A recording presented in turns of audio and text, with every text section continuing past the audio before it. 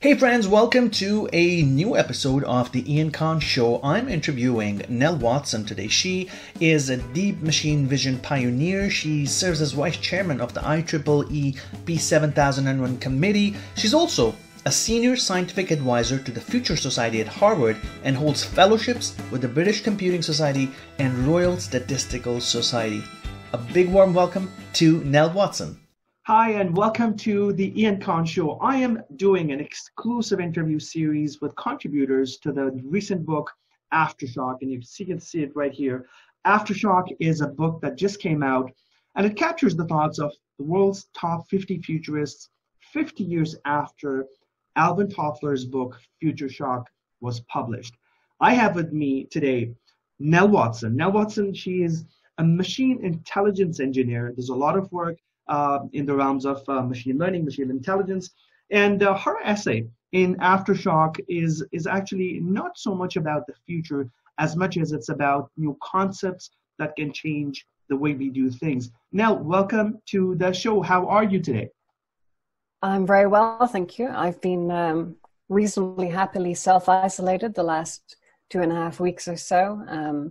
Haven't gone stir crazy so far, so it's a good sign. And it's the same everywhere. It's the same everywhere. We all are going through this different way of living, I think. I don't know. It looks like a big lesson. It looks like a big change, but hopefully short-lived. And I personally, my goal is to maybe learn something from this whole experience. It's just an experience that I think we're going through. How are things where you are?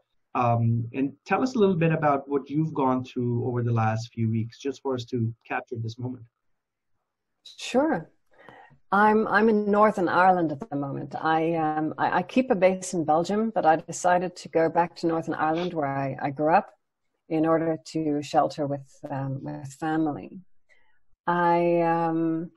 It hasn't been too crazy here yet compared to some other parts of Europe. It's been quiet.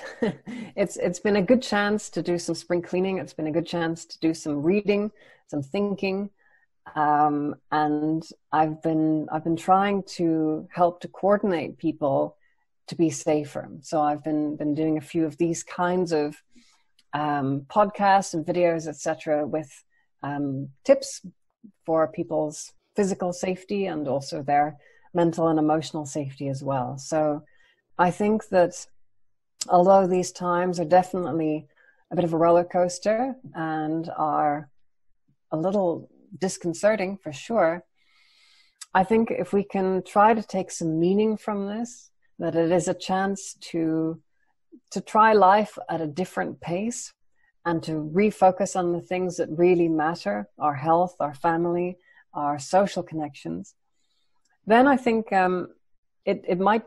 we might be able to find meaning in that.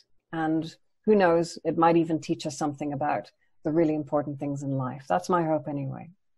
Yeah, absolutely. And well said. And I was speaking with another contributor to Aftershock in the morning. It was Parag Khanna, and he was all the way in Singapore. And he said, hey, I'm self-isolating. I've been here at home for 2.5 weeks.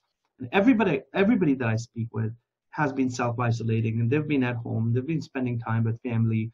And good or bad, I think is just a change that we all never planned for, because people like yourself and me and Parag and everybody else, we literally have full schedules right now. This is March, April, May. Spring is here.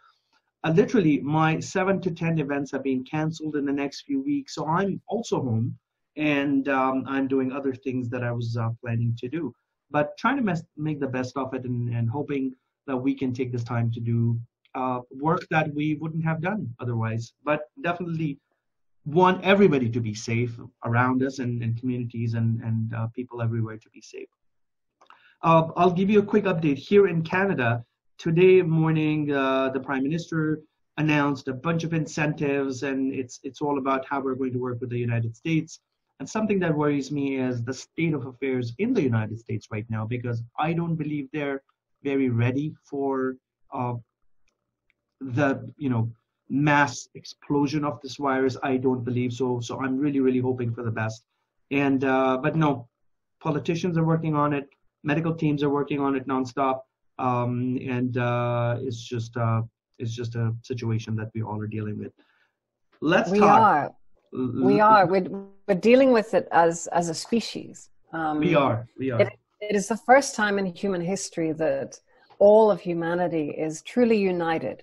We're all fighting this at the same time. We're all trying to pool our resources and our intelligence on this. It is a global war of humanity versus virus. And we've never been united as a species before. And this is humanity's make or break time. This is, either we kind of keep civilization more or less on the rails, or else we don't. And each of us has to show up and, put our dog in this fight and make sure that we come out of this all right. This is perhaps our finest hour. And my hope is that we can pull a kind of Apollo 13 moment and use our ingenuity to MacGyver incredible solutions for this and to distribute those to everyone who needs it. Absolutely. And I'm hoping we all come out of it stronger. We definitely will. We are very resilient as a species, and hence we are here pushing the boundaries of everything every single day. And talking about the future and pushing boundaries, Toffler wrote his book 50 years ago. 50 years is like 500 years ago. That time is so gone. Imagine what we've done in the last 10 or 15 years. The world has dramatically changed.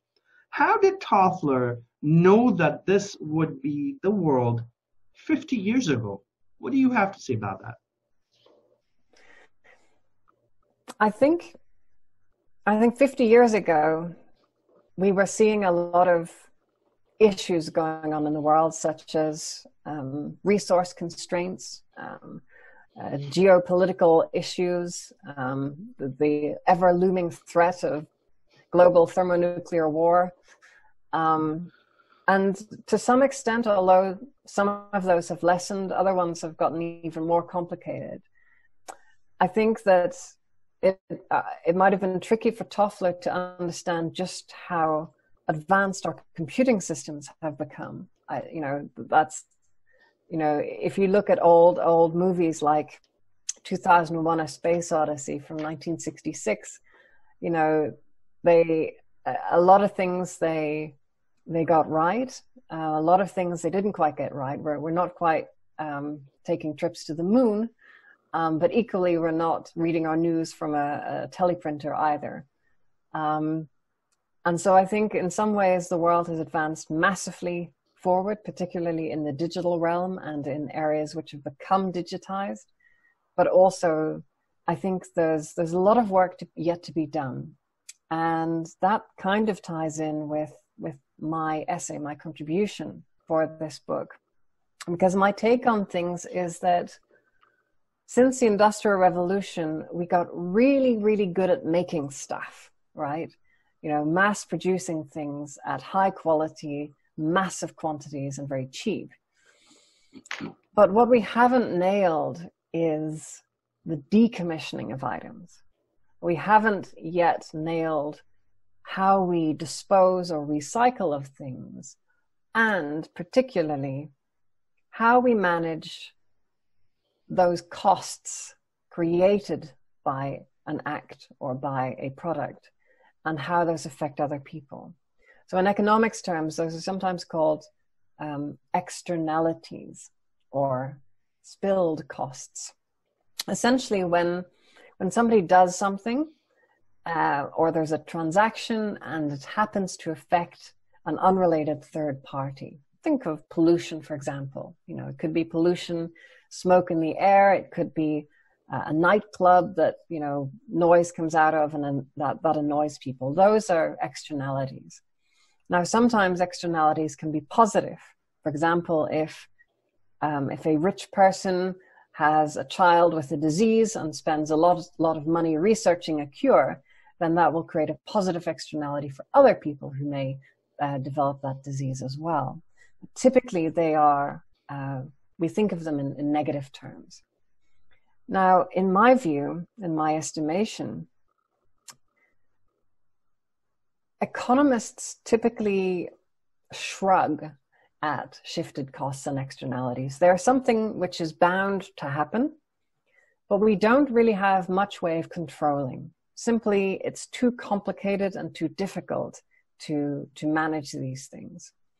And I actually think that's a misnomer. I think we can start to manage externalities in new ways, thanks to the power of artificial intelligence, machine learning, machine intelligence, the Internet of Things, and kind of crypto blockchain type crypto and security mechanisms, things which I call machine economics, because that's essentially what these things are. They're about aligning incentives in new ways. And so we have an opportunity to automate the accounting of externalities for the first time. So basically, we have wonderful examples where, for example, the Earth Defense Fund, I believe, they put some pollution sensors on backpacks, big things, you know, like weighing quite a lot of mass, but they basically put these backpack air sniffers on people, on researchers, and had them walk around the boroughs of New York, and they were able to take the data from these sniffers and to triangulate down to the individual building where particulates were coming from. And so it turned out that, you know, basically there was an 80-20 rule. Most of the pollution was coming out of a few small dwellings. And so they were able to fix those.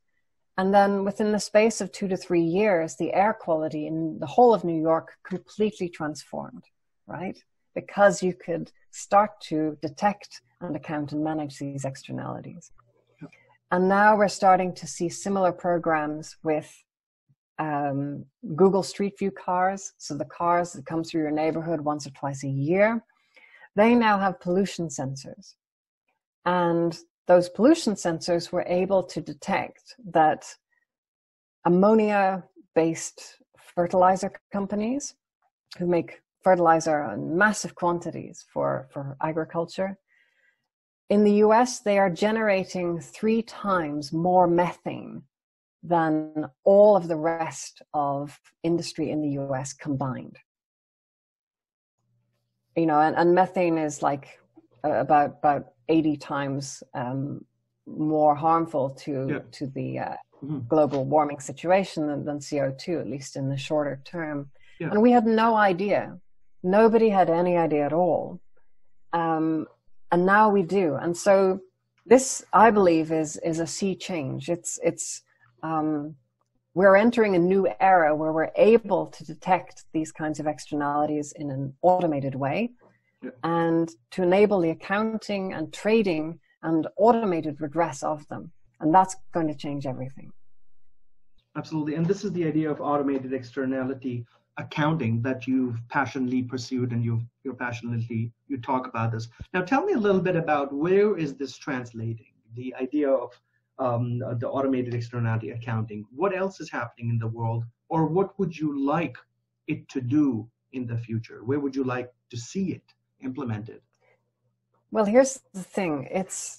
I think that this concept is quite pertinent to where we are today, not just because of trying to manage pollution, trying to manage climate in different ways, but actually one of the worst externalities, which is unmanaged, is fragility.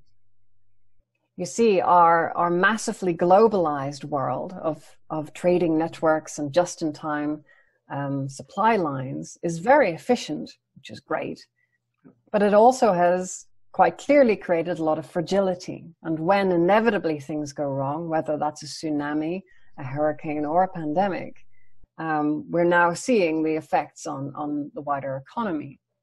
And so if some portion of the benefit of those increased efficiencies was obliged to be set aside to pay for the externality of increased fragility that is created, then we would have a massive fund to solve these kinds of problems. We would be sitting on mountains of PPE, etc. We would have slush funds to helicopter money in to help this various situations without having to go into massive inflation, etc. Right?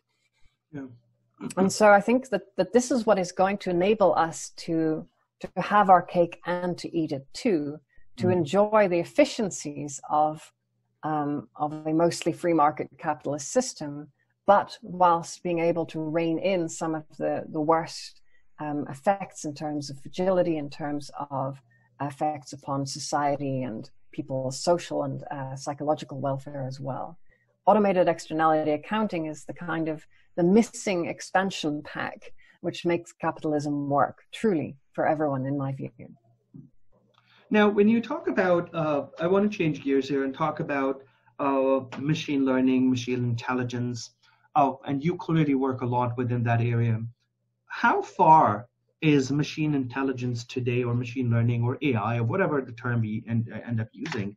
How far are we with respect to AI detecting disease, detecting the next outbreak of a pandemic, or predicting things that we as human beings cannot do? And of course, it's working with a lot of data, working with a lot of information, and predicting and modeling that. Now, we know a few years ago, I think it was the last Ebola breakout maybe, that Google had deployed technology that was able to somehow predict a little bit to some level of accuracy where the next outbreak would be, depending on what people were searching for. But I don't think it was an accurate mechanism. Give us your insights on this. Yeah, I think we have tremendous opportunities. Machine intelligence is wonderful for making sense out of chaos, right? Whether that is economic chaos, social chaos, the chaos of a natural system like weather. Machine intelligence is really good at making sense of this. Even if something is ineffable, if we cannot put it into words or mathematics, but we know it when we see it, we can train machines what to look for through examples. And that's a real game changer, because it means that machines can help us to solve problems which may appear to be essentially intractable.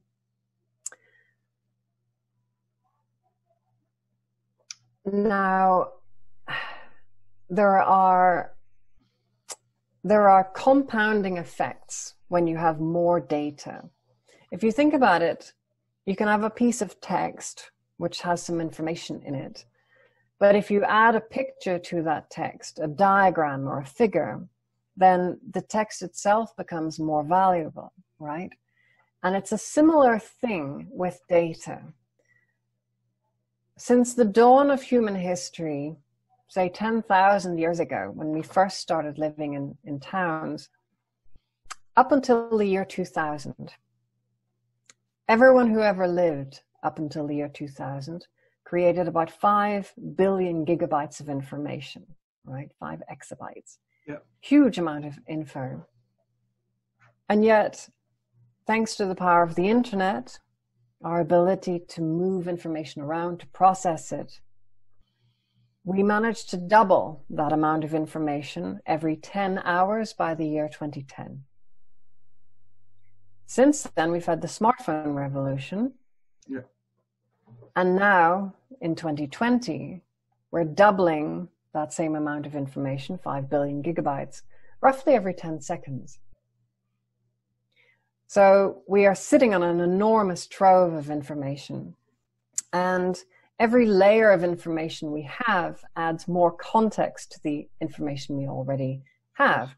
So, for example, you know, the internet, BBSs were just text, and then we had the World Wide Web, and we started to get pictures, and then we started to get a little bit of video, and then we got social information, locational information, health information. All of these things enrich existing data as well. And all of this data can be turned into data sets, so examples that machines can learn from. And so even a very intelligent brain is still dependent on the information that it has to work with. And the explosion in the amount of data that we have is making machines very, very capable in a short period of time. And that's why I think that one of the best tools that we have to deal with chaotic situations now is AI and ML. And there are many groups, of which I'm part of a few, are now striving to apply the very best of these techniques to deal with the pandemic situation and its various sequelae. Absolutely. And, incidentally, I'm also working on my documentary film called AI, The Next Frontier. And I spoke with some really incredible people in there.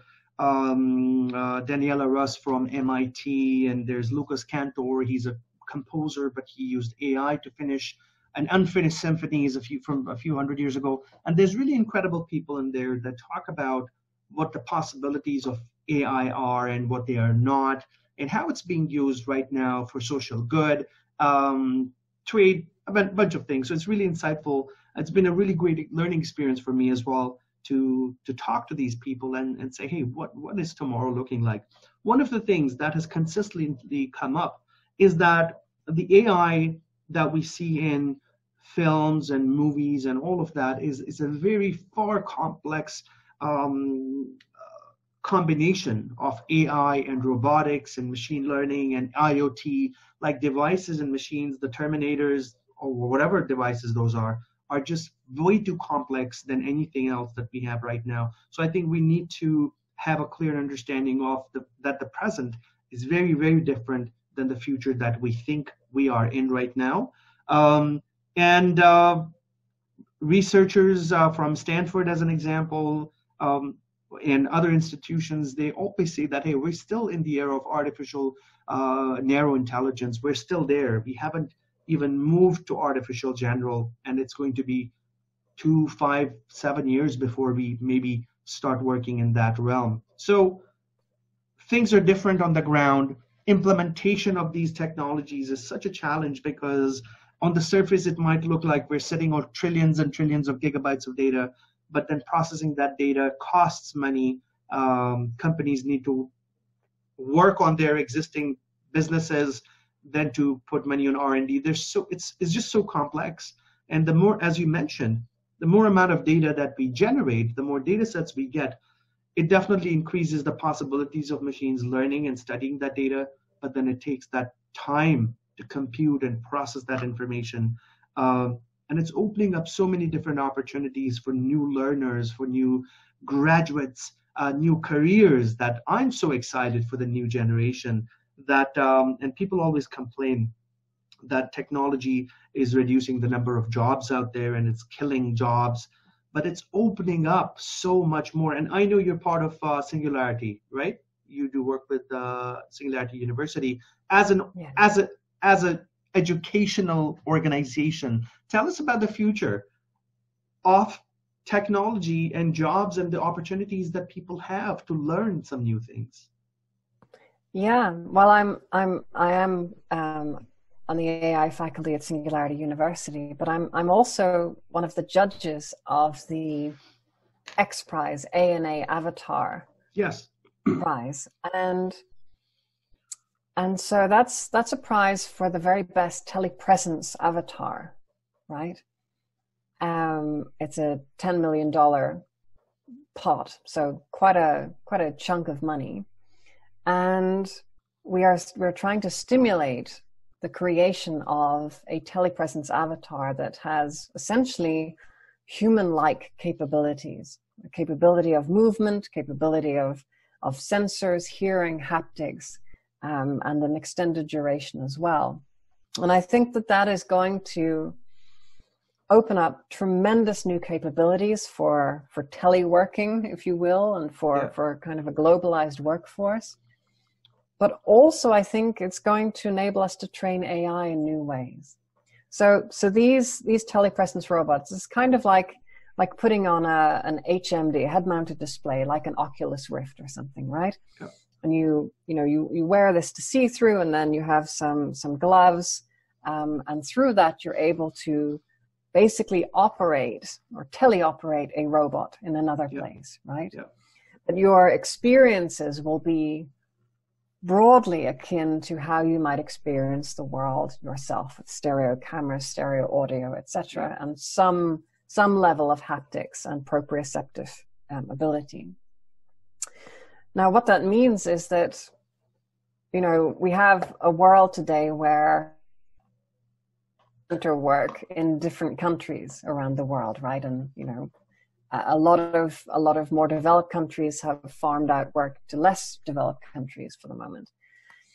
But pretty soon we're going to be enjoying a world where people can telecommute into a robot and then actually show up as a security guard in another place, right? Or do somebody's laundry or clean the dishes in a restaurant, but still be physically in a whole other country. And so they can be earning hard currency, right, in another place and then spending that where they are, right, where that money is effectively worth a lot more when they can do a lot more with it.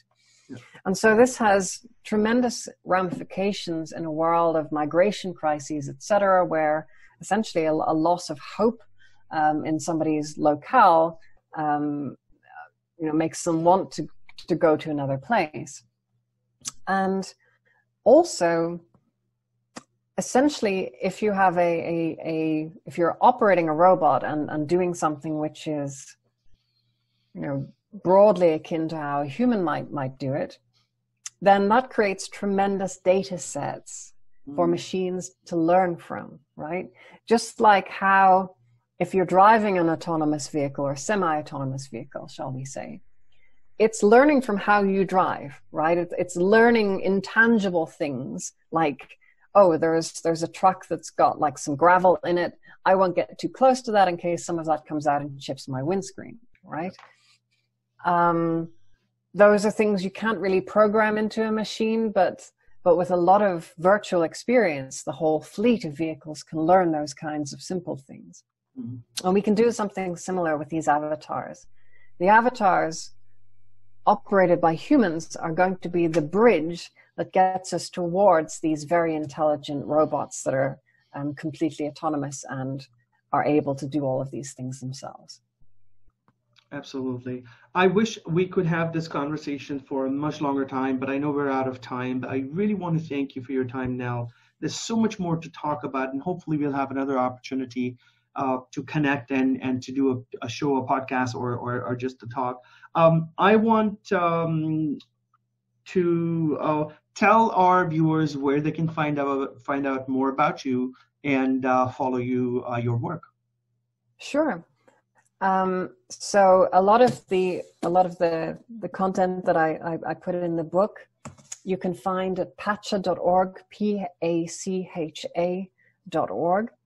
And also, you can read some of my other writings at nellwatson.com. That's Nell Watson.com. nellwatson.com. Thank you so much. Pacha.org and nellwatson.com. Nell, thank you for your time. I wish you a safe time, downtime, happy times with family, and good times of reflection. And I'll be in touch. And thank you so much for your time. Thank you all so much. Ciao for now. Hey friend, this is Ian Khan. If you liked what you saw on my video, then please subscribe to my YouTube channel and be inspired every single day with innovative content that keeps you fresh, updated, and ready for the future. For more information, also visit my website at iankhan.com.